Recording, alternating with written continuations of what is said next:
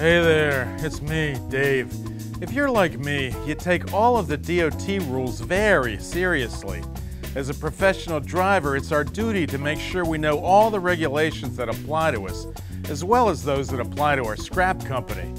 And today, we need to talk about a new way that the state and federal DOT inspectors will be looking at us starting this year.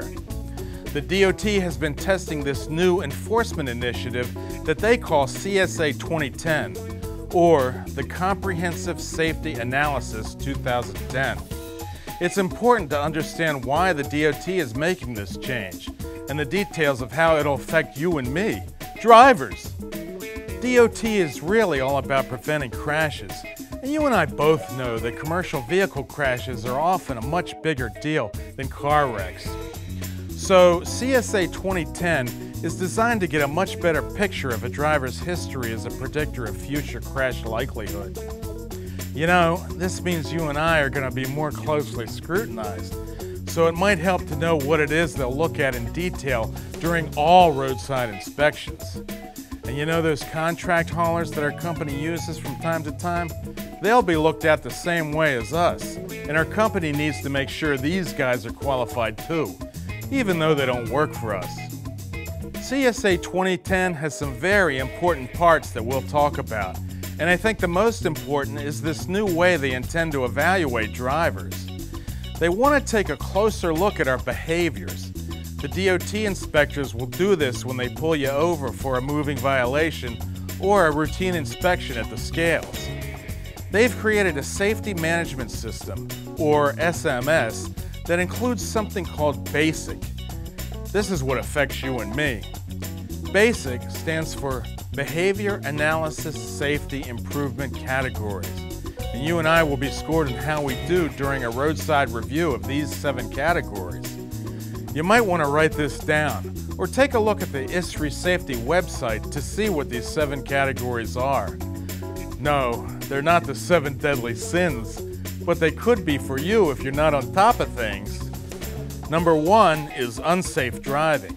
If you get pulled over for operating in an unsafe manner, like speeding, reckless driving, or improper lane changes, the DOT will think you're a dangerous or unsafe driver. Depending on the severity of what you did, you'll get a score in this category that affects your BASIC score. Number 2 is fatigued driving. The inspector will do an assessment of you and figure out if you're sick, tired, or out of compliance with the hours of service rules. You'll get a score based on this evaluation too. Number 3 is driver fitness. No, there won't be a donut eating contest, but it is all about fitness to operate a commercial motor vehicle, which would include stuff like having a valid CDL or being medically qualified to operate a truck.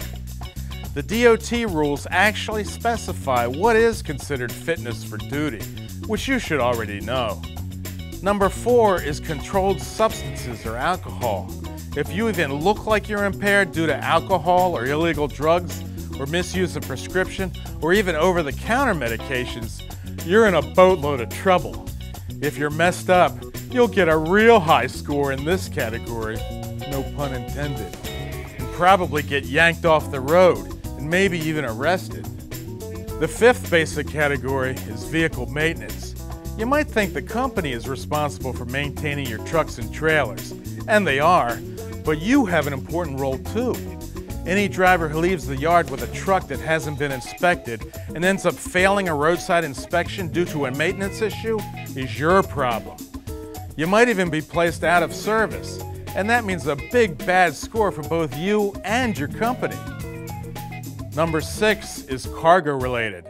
You know those binding chains and straps you use on your load? They need to be the right ones for the load, with the right spacing, adequate for the load, and in good condition. This is your responsibility too. Any cargo securement violation will get you big points. This also includes overweight conditions, like my mother-in-law Ethel, that fat ass. And finally, the number 7 category, basic, is crash indicator. The inspector will pull up your records on a laptop and take a look at your history, looking for patterns of bad driving behavior, crashes, and violations. They could go back as far as 36 months, even if you worked for more than one company. That's a lot of your driving history. They'll take a close look at the frequency and severity of violations and crashes and use a formula to come up with another score. It could be good or it could be bad. And you should remember that the more recent your crash or violation, the higher the score, automatically. When this 7-point basic score gets calculated, it goes into the computerized database of all these motor carrier inspections. This CSA 2010 initiative will replace what is now called SafeStat, the online motor carrier rating that anyone can have a look at, even your competitors. This year, when the new CSA 2010 rating system is on the DOT's website, your company's SafeStat score will go away. A high score has always been a bad thing, and DOT compares your score with other carriers of similar size to come up with their rating. If your company has a high score, they may think you're an unsafe operator. Your personal score has a direct impact on your company's score. It's a very big deal. For you, driver, here's a couple examples of how this new, more comprehensive inspection may impact your future. A history of crashes will give you high points. Defective tires, steering, or suspensions will get you big scores. Violating hours of service or out-of-service rules will get you nailed. And any unsecured load is a big deal. It's all about frequency and severity. There is one good thing about this new driver evaluation system. If you get low points in all 7 basic categories, the overall score you and your company gets will go down. That's what DOT wants to see, and your company should work hard to accomplish. If you get a really good inspection, you should insist that the inspector does a report. It'll probably mean lower insurance costs, and some of that extra money might end up in your pocket. I'm on your side. The bottom line has always been, you need to operate safely or not at all.